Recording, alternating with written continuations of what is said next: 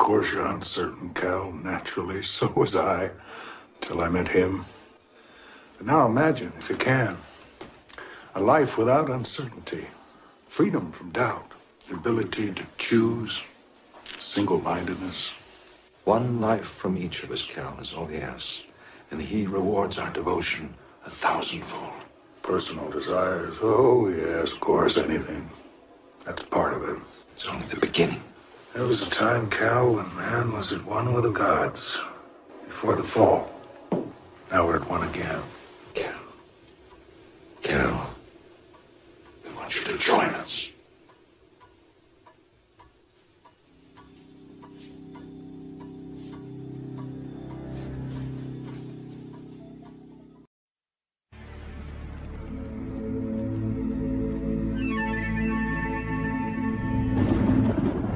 For centuries, hell and Satan have been inextricably intertwined. According to the Christian tradition, the devil both watches over hell and entices us to join him there. The quickest path to hell is doing Satan's bidding here on earth. The devil has many ancestors. Ancient faiths were guided by an array of spirits, angels, ghosts, and goblins.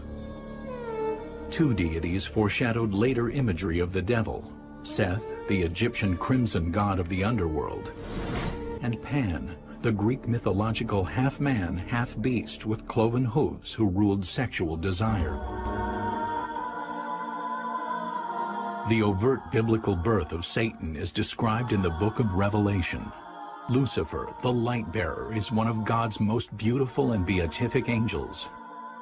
But his hubris drives Lucifer to challenge God. Lucifer and his warrior angels engage the army of God, led by the archangel Michael. The great dragon was hurled down, that ancient serpent called the devil, or Satan, who leads the whole world astray. He was hurled to the earth, and his angels with him. Revelation chapter 12, verse 9. Lucifer is joined in exile by his legion of watcher angels, 1/3 of all the stars in God's heavenly court. God grants him dominion over hell, from where he schemes to avenge his fall from grace. The devil used to be an angel. That's why he's called the first of the fallen. You ask a holy type and they'll tell you the soul is the purest expression of God's love. The spark of creation.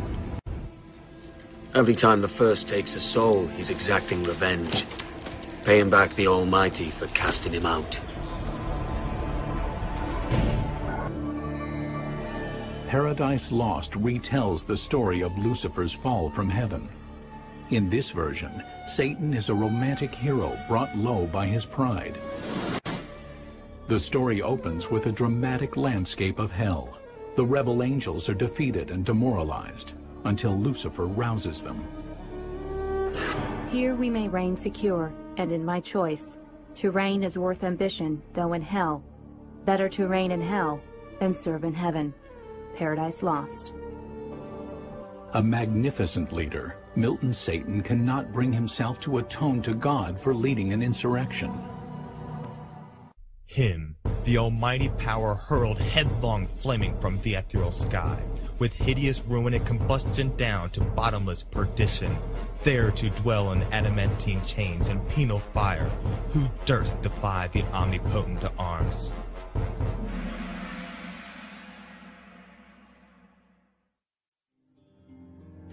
Satan, the once radiant Lucifer and the highest angel in heaven, lays in a formless, sulphurous lake of fire, surrounded by his band of angels.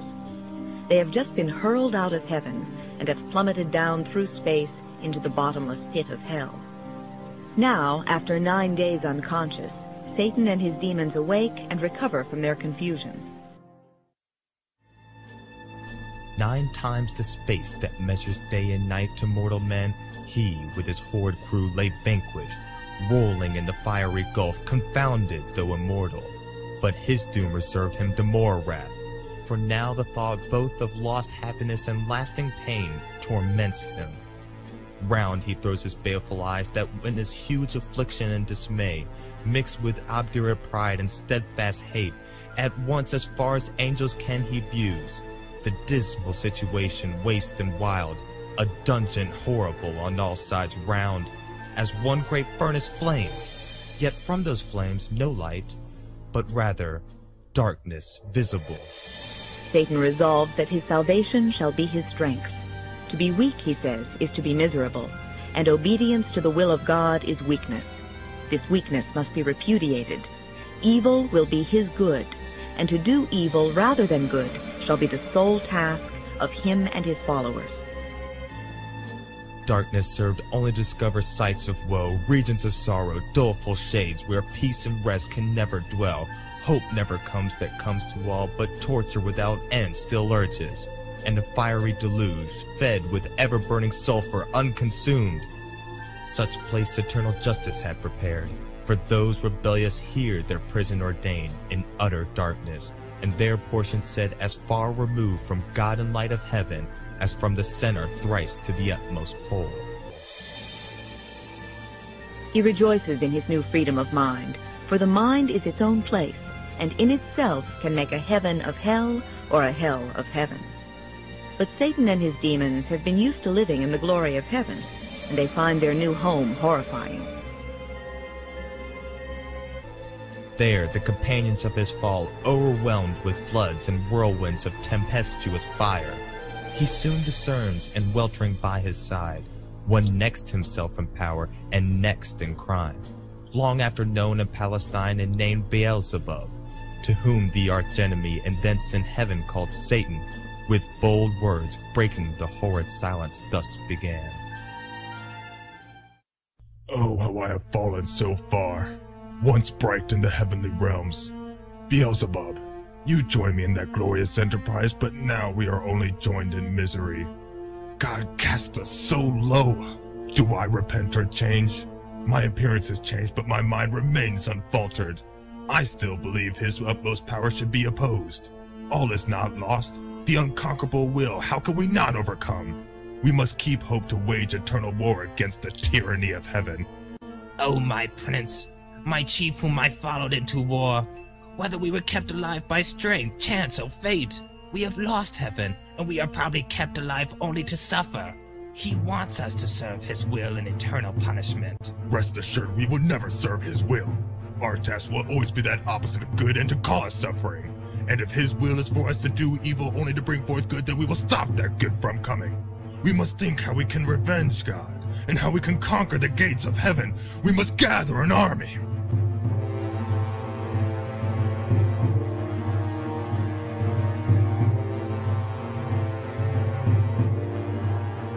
Is this the place? Is this our new heaven? This gloomy cove exchanged for that celestial light?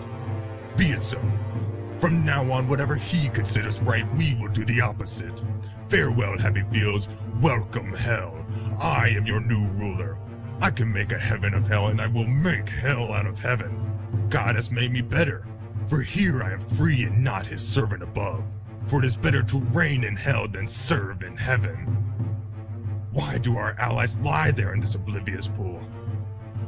Leader, if you just speak to them, you will give them new life and they will rise to fight as they have done before. Princes, potentates, warriors, the flower of heaven once yours now lost. Yet you lie around groveling. Awake, arise, or be forever fallen. After his fall from the throne of heaven, Lucifer led the other angels to the black void of the universe and declared this chaotic dimension their new home. This chaotic universe that these fallen angels inhabited, a place called hell by most, was ever-changing. The things contemplated on in the minds of the angels came instantly into being. This chaotic realm became a reflection of the collective consciousness of the fallen angels. So objects would appear and disappear at random, and there was no order.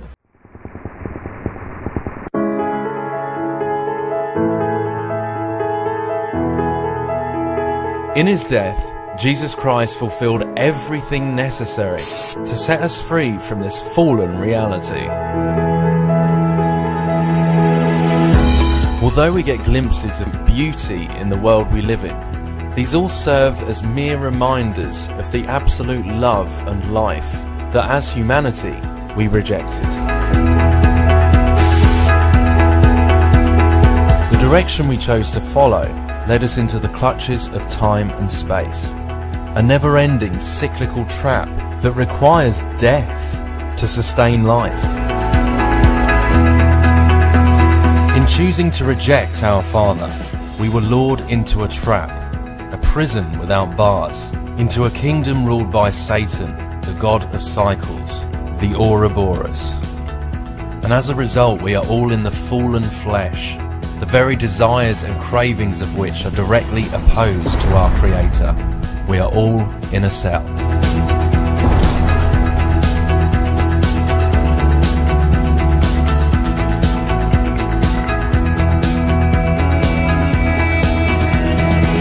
The Bible tells us that Satan is the god of this fallen world, the master of the dualistic paradigm that is our flesh.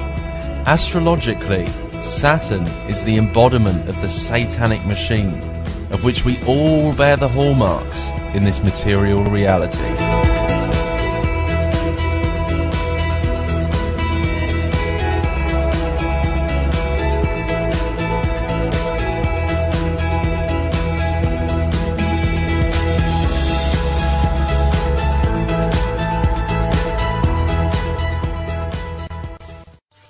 We are all imprisoned in the cube or square or box.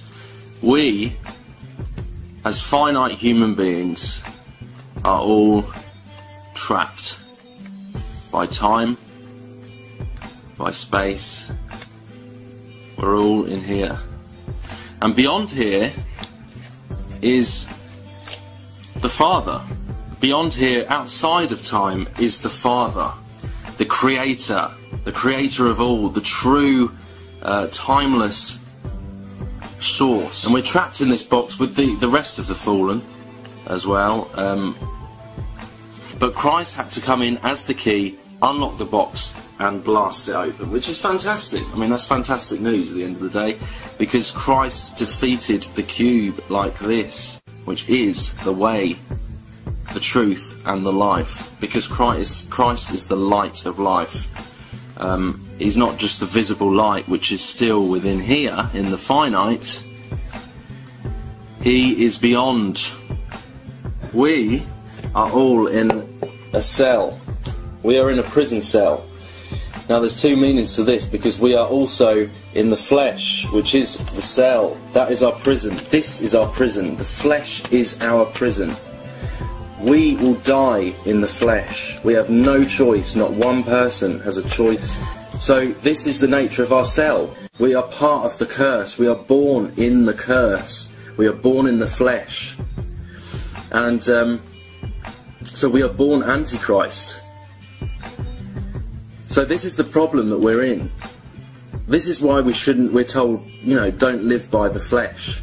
Because if you live by the flesh, you are living by a satanic nature. You are guided by your satanic nature. And this is where Satanism and nature comes in. This is why they worship nature, because this is the Antichrist. Worshipping the Time Lord finite is Antichrist, because Christ is the timeless one. So we're the flesh, we're all cursed until we call upon Christ to break that curse, which has already been completed. But unlike the evil side, which tricks us into giving it praise, Christ and the Father are the opposite to that. They don't trick you or deceive you into channeling your energy towards them.